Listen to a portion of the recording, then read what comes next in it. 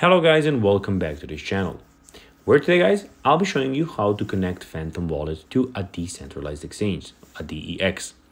So guys, the first thing that you need to do is go to the App Store and download the Phantom Wallet application. Now when you did that, you just need to go and log into your profile. But guys, if you do not, create a wallet, but guys, if you are struggling with both of these things, you can always go to our YouTube channel where we have plenty of how-to Phantom Wallet videos where you can see how you can do this. Now guys, that we got that out of the way, let's see what we actually have in front of us. So as you can see, here we have the account where you can go receive, buy and send tokens, and also you can go and manage your tokens down there, as you can see that. Also, we have your collectibles where you can see them at the one place. You can go and search for them. At the moment, I don't have any. That's why this is empty for me.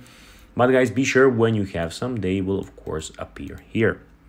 Also here, you can swap your tokens if you want. So you can do this, for instance.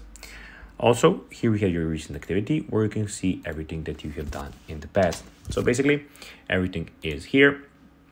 And also here we have your search or type of URL where you can see your sites, tokens, quests, and the learn option.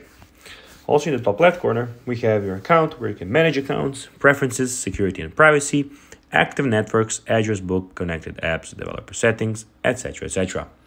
But now guys, let's see how to connect Phantom Wallet to a decentralized exchange. So basically, Phantom integrates with Radium, a Solana-based decentralized exchange for users to swap Solana-supported tokens.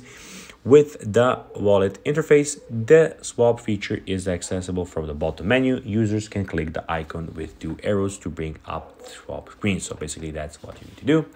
And that is everything for this video, guys. I hope that you found it informative. If you did, don't forget to like this video, share it, subscribe to the channel, put the notifications on, and I'll be seeing you in the next video.